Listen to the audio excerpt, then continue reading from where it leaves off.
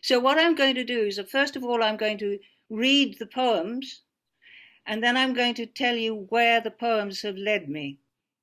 So first of all, here's the poems.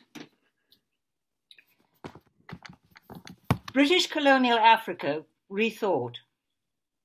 How do we begin to unpick the past and build something truer? How do we bring our children together and not separate further? I'm white, I'm old, help me change. I begin to learn. Long ago and far away in Whitehall, lines are drawn across a map in Africa.